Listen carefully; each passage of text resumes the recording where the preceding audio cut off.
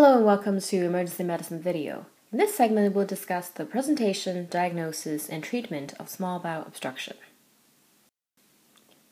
Small bowel obstruction happens when the normal flow in the bowel lumen is blocked.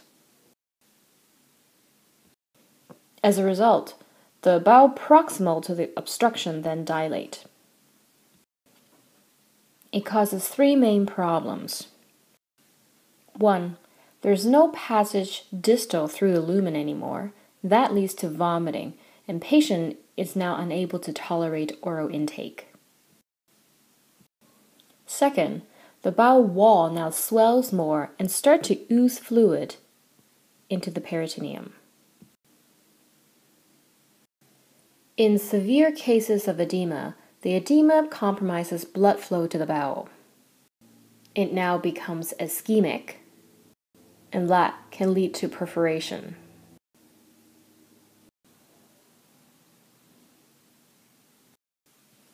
What causes small bowel obstruction? It can be something on the outside of the bowel or something inside the bowel.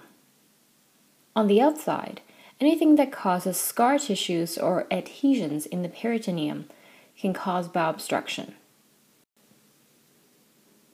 It happens when the bowel is being caught up in the adhesions. Adhesions are caused by previous surgery.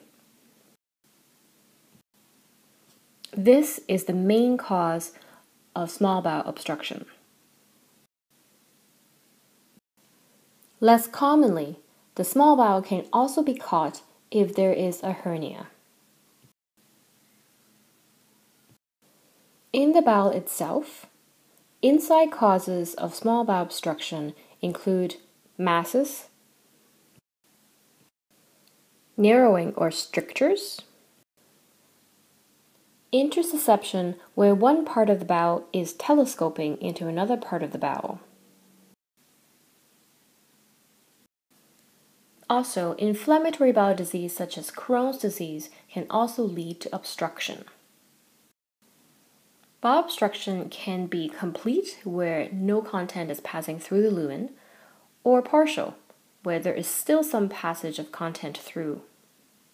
Partial obstruction is further defined as high-grade or low-grade obstruction, depending on how narrow the lumen that's left behind is.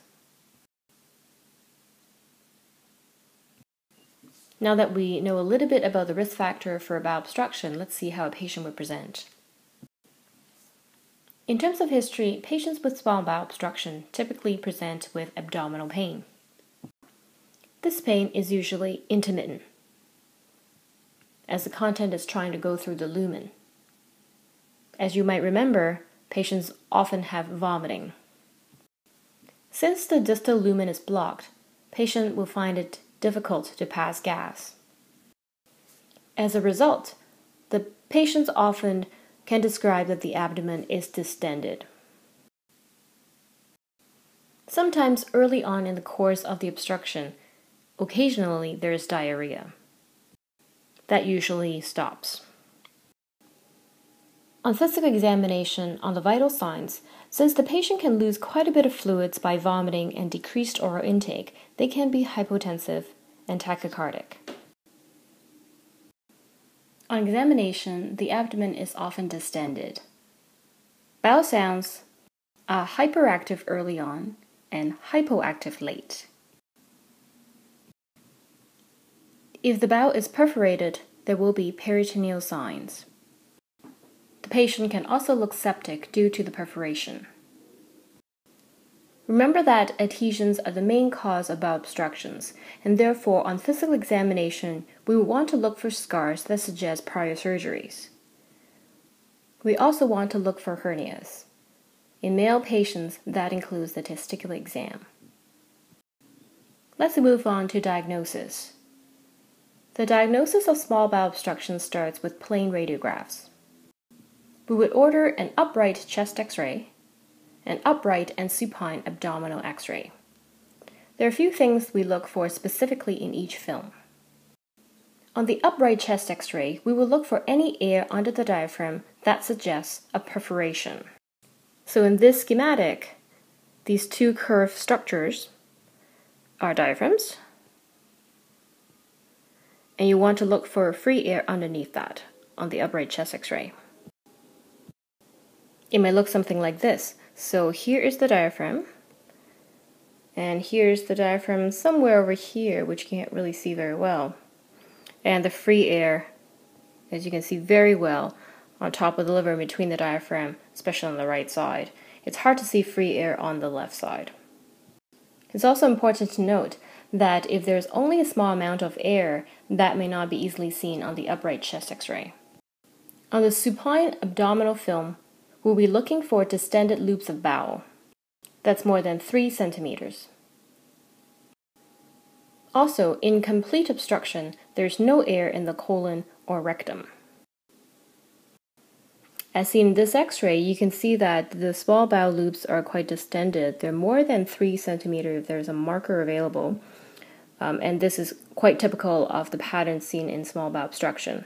The second thing you notice is that this would be where the rectum would be, and normally you see this black gas pattern around in here as well, but in a small bowel obstruction, sometimes you will not see any air in the rectum. The last x-ray we do is an upright abdominal film. In the upright abdominal film, we're looking for air fluid levels. Air fluid levels occur when there is nothing going south in the lumen, and so the fluid that's in the lumen itself sits in a pattern that looks like ladders, and they're perfectly horizontal lines.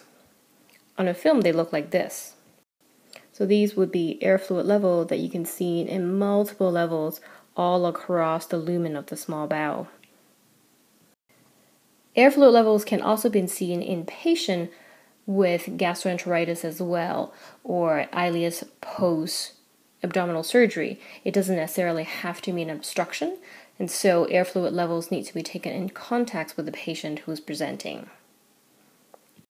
Sometimes if the patient is unable to sit upright because they're very uncomfortable, you can also do a lateral decubitus view, having a patient lie on one side, and that can also see air fluid levels as shown in here. In patients with a large perforation, even on the decubitus film, you can still see the free air that's between the chest wall and the liver edge. The sensitivity of X-ray in bowel obstruction is about 75%, and the specificity is about 50% only. In cases where the plain films are not helpful, we move on to CT.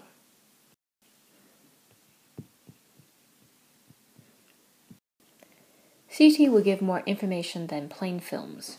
It will tell you what's causing the obstruction, where the transition point is for the obstruction, and how narrow the lumen is. It is also way more sensitive in picking up perforation. Lab studies are an adjunct for small bowel obstruction.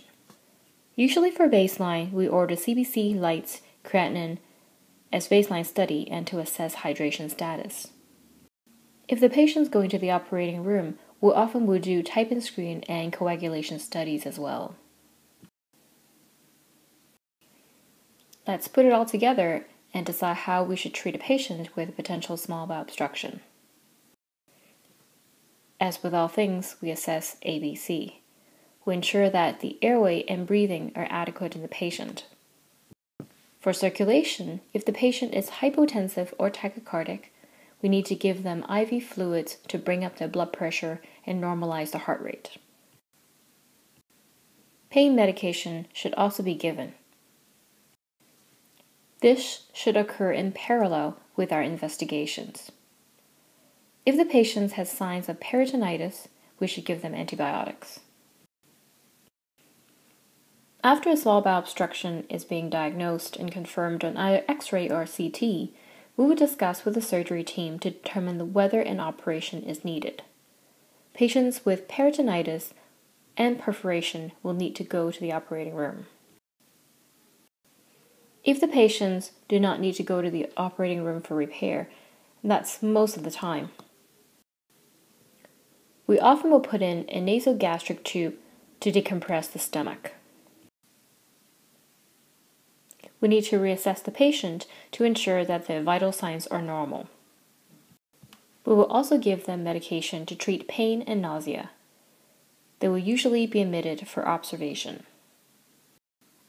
In summary, we discussed small bowel obstructions. Here are the key points. 1. That adhesions are the main cause of small bowel obstruction. Do not forget that hernia is also a cause as well. If we suspect a small bowel obstruction, we should obtain an upright chest X-ray, an upright and supine abdominal X-ray, and look for free air on the diaphragm for the upright chest X-ray, dilated bowel loops for the supine abdominal X-ray, and air fluid level for upright abdominal X-ray. If the diagnosis is unclear on the X-ray, CT will be the imaging of choice. Patients with peritoneal signs should be given antibiotics and referred to surgery early on. Thank you for watching.